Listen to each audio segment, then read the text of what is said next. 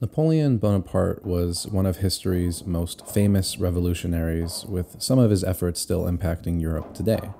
He was known as the Corsican ogre, man of blood, and tiny tyrant.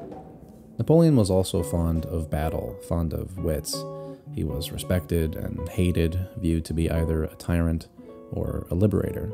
However, I believe one of the more interesting aspects of his life was that of a woman he called Josephine. In 1794, a French political figure and general called Alexandre was beheaded during the Reign of Terror, leaving his wife, Josephine, with most of his possessions.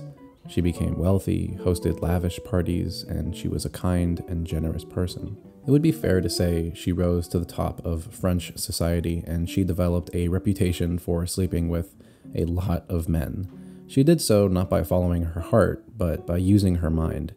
She would use the status of rich, powerful men to attain their wealth and satisfy herself with expensive leisures. It wasn't a surprise that she discovered the young Napoleon, a young army officer who was quickly gaining notoriety, someone she saw great potential in. They would meet in secret and attend balls only for the purpose of dancing with one another.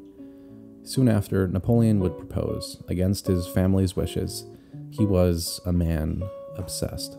2 days after their wedding in 1796, Napoleon would leave for Italy and lead their army. While he was gone, Josephine took an interest in gardens and botany.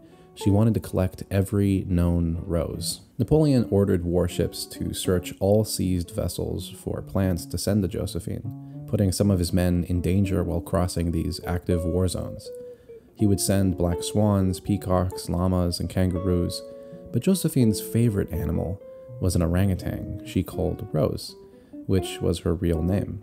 Napoleon's passion would continue in a very aggressive way, sending letters to her almost every day while he was at war. "I thought that I loved you months ago, but since my separation from you, I felt that I love you 1,000-fold more. I entreat you to permit me to see some of your faults, be less beautiful, less gracious, less affectionate, less good. Especially be not over anxious and never weep." For whatever reason, Josephine almost never replied, and when she did, it was dry and cold. The relationship was very one-sided. As Napoleon would continue his campaigns, Josephine would have an affair with a lieutenant, Hippolyte Charles, sending him letters when she could. "Tell me that you love me, that you love only me. You alone have my tenderness, my love." Rumors spread to Napoleon, and he was enraged, contemplating divorce, but with time, they reconciled, and Napoleon's love changed. His letters lost their passion. He would sleep with many women afterwards, and while in Egypt, he slept with the wife of a junior officer, who everyone called Napoleon's Cleopatra. In his letters to Josephine from Egypt, he would say, "Power is my mistress." As Napoleon led France to victory during several campaigns in Europe, he used his status to start his political career. In 1799, he planned a coup and became the first consul of the Republic, taking control of the French government. Feeling guilty for her affair, Josephine would use her social status to advance Napoleon's career, and in 1804, Napoleon was elected Emperor of France.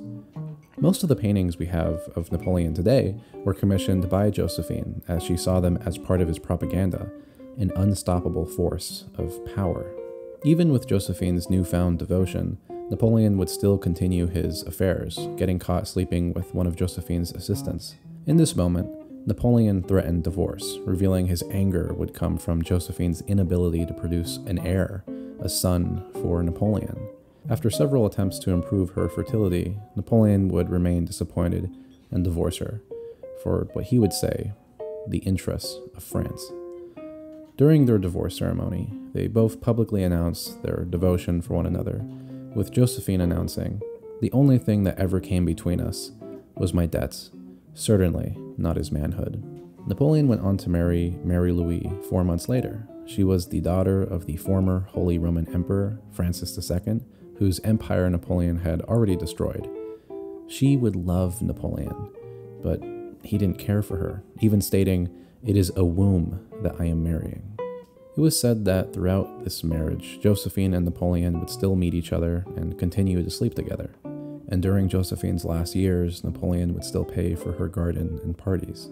He continued his conquest of Europe, but was defeated in Russia, unprepared for the cold weather and attacked from the coalition army, which was comprised of many of the nations he attacked.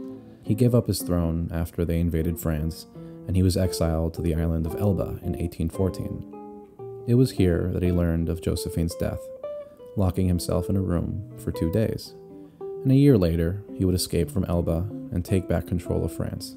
He was again defeated by another coalition and exiled once more to St. Helena. He lived the rest of his life in exile, with his last words, France, the army, the head of the army, Josephine.